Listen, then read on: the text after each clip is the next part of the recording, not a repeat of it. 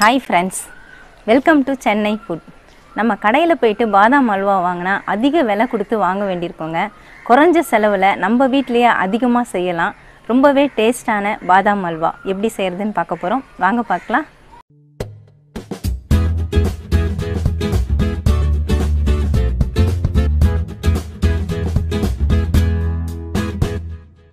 பாதாம் அல்வா செய்யறதுக்காக நான் 1 கப் அளவுக்கு பாதாம் பருப்பு எடுத்துர்க்கேங்க. இது கிட்டத்தட்ட 100 கிராம் அளவுக்கு இருக்கும். நம்ம அல்வா செய்யறதுக்கு இந்த பாதாம் பருப்புல இருக்கிற தோல் எல்லாத்தையும் நம்ம நீக்கிடணும். அதை நீக்கிறதுக்காக நான் சூடான தண்ணி ஊற்றி ஊற விட போறேன். நீங்க நார்மல் வாட்டர்ல ஊற விட்டீங்கன்னா 2 மணி நேரம் ஊற விட வேண்டியிருக்கும். அர்ஜென்ட்டா நம்ம செய்யறதா இருந்தா சூடான தண்ணி ஊற்றிட்டு ஒரு அரை மணி நேரம் ஊற விட்டாலே போதும். நான் இப்போ சூடான தண்ணி தான் ஊற்ற போறேன். தண்ணியை நான் சூடு பண்ணி வச்சிருக்கேன். இதில் ஊற்றிடுறேன்.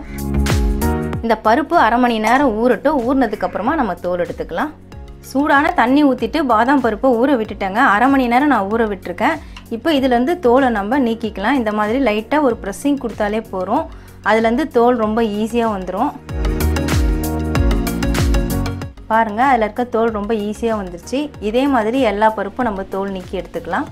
வெந்நீரில் ஊற விட்ட பாதாம் பருப்பு எல்லாத்தையும் நான் தோல் நீக்கி எடுத்துட்டேங்க. இதை நம்ம மிக்ஸி ஜாருக்கு மாற்றிட்டு அரைச்சி எடுத்துக்கலாம்.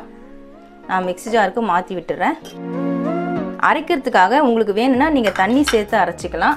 பால் சேர்த்து அரைச்சா ரொம்பவே டேஸ்ட்டாக இருக்கும். அதனால் நான் பால் எடுத்திருக்கேன். 1 கப்பு பாதாம் பருப்புக்கு 1 கப் அளவு பால் எடுத்துருக்கேன். பாலை மொத்தமாக சேர்த்துறாதீங்க, கொஞ்சம் கொஞ்சமாக சேர்த்து அரைச்சிக்கோங்க. நான் ஃபஸ்ட்டு கொஞ்சம் பால் சேர்த்து விட்டுறேன். கொஞ்சம் அரைப்பட்டதுக்கப்புறம் மீதி பால் சேர்த்து அரைச்சிக்கலாம். பாருங்கள், நான் பாதாம் பருப்பை அரைச்சி எடுத்துட்டேங்க. நான் எடுத்த 1 கப்பு பால் சேர்த்து அரைச்சிருக்கேன். இந்த மாதிரி திரியாக தான் இருக்கும். இதே அளவில் அரைச்சி எடுத்துக்கோங்க. இந்த அரைச்ச பாதாம் பருப்பு வச்சு தான் நம்ம அல்வா செய்ய போகிறோம். எப்படி செய்யறதுன்னு பார்ப்போம். பாதாம் அல்வா செய்யறதுக்காக அடுப்பு ஆன் பண்ணிவிட்டு அடுப்பில் பேன் வச்சுக்கோங்க. அடுப்பை சிம்மில் வச்சுக்கோங்க. 1 கப்பு பாதாம் பருப்புக்கு அரை கப் அளவுக்கு நெய் எடுத்துக்கோங்க. இப்போது நம்ம 1 ஸ்பூன் அளவுக்கு நெய் சேர்த்து விட்டுடலாம். நான் இந்த ஸ்பூனில் 1 ஸ்பூன் சேர்த்து விட்டுருக்கேன். அரைச்ச இந்த பாதாம் விழுதை இதில் சேர்த்து விட்டுடலாம். அடுப்பு சிம்மில் வச்சுட்டு சேர்த்துக்கோங்க, இல்லைன்னா அடிப்பிடிக்கும். இந்த நெய்யோடு சேர்த்து நல்லா கிளறி விடணும். ஒரு நிமிஷம் போல் கிளறி விட்டுக்கிட்டே இருங்க. நெய் சேர்த்து இந்த பாதாம் விழுதோட நல்லா மிக்ஸ் பண்ணியாச்சுங்க. பாருங்கள், சேர்த்து விட்ட நெய்யே தெரியல, கொஞ்சம் நல்லா இறுகி வந்திருக்கு. இந்த சமயத்தில் நம்ம சர்க்கரை சேர்த்துக்கலாம். 1 கப்பு பாதாம் பருப்புக்கு 1 கப் அளவுக்கு சர்க்கரை எடுத்துக்கோங்க. எல்லாமே ஒரே கப்பில் மெஷர் பண்ணிக்கோங்க. அதை சேர்த்து விட்டுறேன். சேர்த்துட்டு நல்லா கலந்து விட்டுக்கோங்க. அடுப்பு மீடியம் ஃப்ளேமில் வச்சுக்கோங்க. சர்க்கரையை சேர்த்த உடனே நல்லா இலகி வருங்க. நம்ம கலந்து விட்டுக்கிட்டே இருக்கணும். கலருக்காக நான் கொஞ்சமாக குங்குமப்பூவை பாலில் ஊற வச்சுருக்கேன். அதை சேர்த்துட்டு நல்லா கலந்து விட்டுக்கோங்க. இந்த குங்குமப்பூ நல்லா கலர் கொடுக்கும். நல்லா இறுகி வரணும், அது வரைக்கும் கலந்து விடுங்க. அடுப்பு மீடியம் ஃப்ளேம்லேயே வச்சுக்கோங்க. குங்குமப்பூ சேர்த்ததுக்கப்புறம் நான் 5 நிமிஷமாக கலரி விட்டுட்டுருக்குறேங்க. பாருங்கள், இப்போ ஓரளவுக்கு இறுகி வந்திருக்கு. இந்த சமயத்தில் நம்ம ஏலக்காய் பொடி சேர்த்துக்கலாம். நான் 1/4 ஸ்பூன் அளவுக்கு ஏலக்காய் பொடி எடுத்திருக்கேன். அதை சேர்த்து விட்டுறேன். சேர்த்துட்டு நல்லா கலந்துக்கலாம். இன்னும் நல்லா இறுகி வரணுங்க. பேனில் ஒட்டாத அளவுக்கு இறுகி வரணும். இப்போ நான் 1 ஸ்பூன் அளவுக்கு நெய் சேர்த்துக்கிறேன். ஏற்கனவே நம்ம 1 ஸ்பூன் நெய் சேர்த்துருந்தோம். இந்த ஸ்பூனில் இன்னும் 1 ஸ்பூன் சேர்த்துக்கலாம். சேர்த்துட்டு நல்லா கலரி விட்டுக்கோங்க. மறுபடியும் ஒரு 5 நிமிஷம் நான் கைவிடாமல் கலரி விட்டுருக்கேங்க. பாருங்கள், இன்னும் கொஞ்சம் நல்லாவே இறுகி வந்துருச்சு. இந்த சமயத்தில் மறுபடியும் 1 ஸ்பூன் நெய் சேர்த்துக்கலாம். நெய் கொஞ்சம் கொஞ்சமாக சேர்த்துட்டு கலர்னா கரெக்டாக இருக்கும். இன்னும் நல்லா இறுகி வரணும். பேன்லேயும் கரண்டிலையும் ஒட்டாத அளவுக்கு நல்லா சுருண்டு வரணும். அதுதான் அல்வாவுடைய பதம். இன்னும் கொஞ்சம் நேரம் கைவிடாமல் கலரி விட்டுட்டே இருக்கலாம். இப்போ நல்லா சுருண்டு வந்துருச்சு. பாருங்கள், கரண்டியோட சேர்த்து இழுத்துட்டு வருது. இதுதான் சரியான பதம். இன்னும் நம்ம கடைசியாக வச்சுருக்கிற அந்த 1 ஸ்பூன் நெய்யும் நம்ம சேர்த்து விட்டுடலாம். சேர்த்துட்டு ஒரு நிமிஷம் போல் கலரி விட்டுக்கலாம். ஒரு 10லேருந்து 15 நிமிஷத்துலேயே இந்த அல்வாவை ரெடி பண்ணிடலாங்க. ரொம்ப ஈஸியாக ரெடி பண்ணலாம். நான் எடுத்த அரை கப்பு நெய்யும் நான் சேர்த்து விட்டுட்டேன். சேர்த்துட்டு நல்லா கலந்து விட்டுக்கலாம். 1 நிமிஷம் போல் கலரி விட்டுக்கோங்க. அந்த நெய்யை நல்லா அந்த அல்வா குடிச்சிரும். அந்த அளவுக்கு கலரிட்டால் போதும். கடைசியாக சேர்த்து விட்ட நெய்யும் நல்லா பாருங்கள், பாதாம் அல்வா குடிச்சிருச்சு.